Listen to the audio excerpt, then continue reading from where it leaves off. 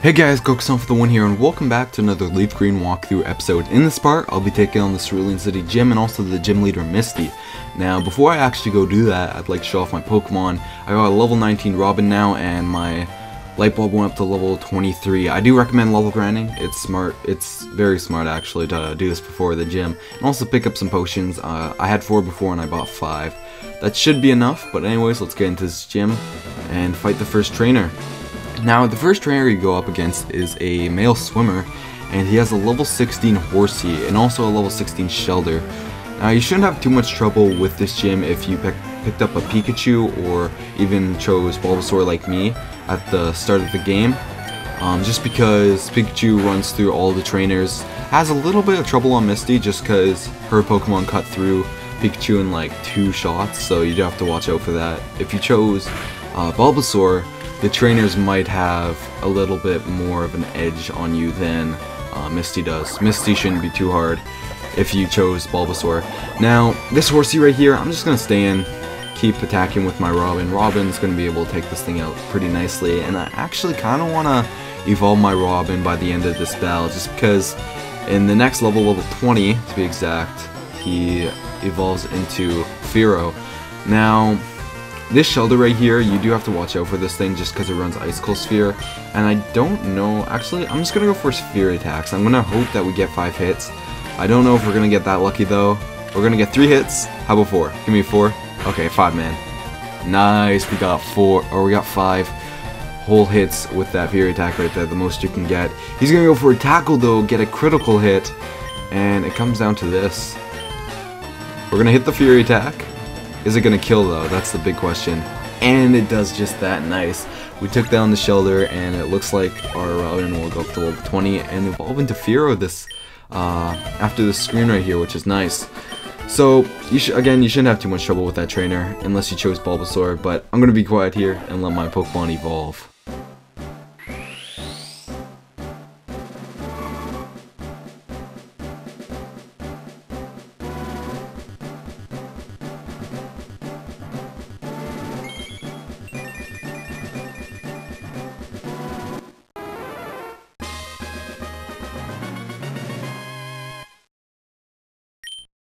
Okay, we finally got a Fearow. I'd actually like to check this Pokemon out before we actually go on.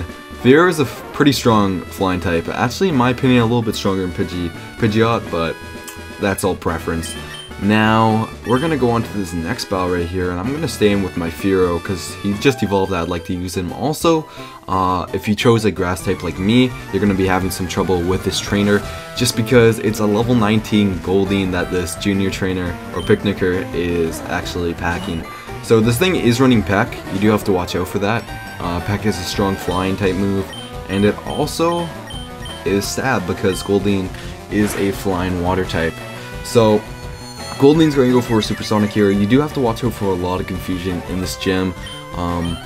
Most of the trainers' Pokemon are going to be running Supersonic, and then on top of that, Misty has a move called Water Pulse, which does a lot of damage because it is Stab, and also, on top of that, it could confuse you. So, hopefully Robin doesn't hit himself right here. He's going to hit himself. Never get lucky with the confusion, never do. One attack's probably going to finish us off. We're going to live with 2 HP though, and Robin's going to snap out confusion. Nice. So we took down that Goldeen. If you don't want to bring out your grass type, just throw out your Pikachu out there if you got that at the start of the game, or even just have a Fearow or a Pidgeotto. That works just as well I said as well twice there, Mobby.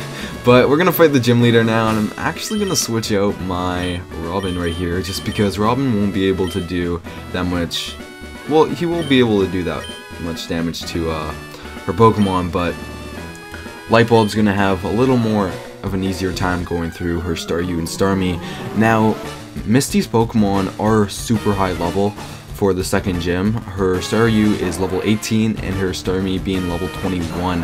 Now, Staryu, one of those Pokemon that you have to take out on the gym leader's team like super quickly, because Staryu can do a lot of damage to you, and I don't know if she uses X items on her Staryu, but on her Starmie she does, and Starmie can sweep you if she gets enough of those set up on her. But we're going to take out the Staryu in one shot right there, which is nice, and Starmie is up next.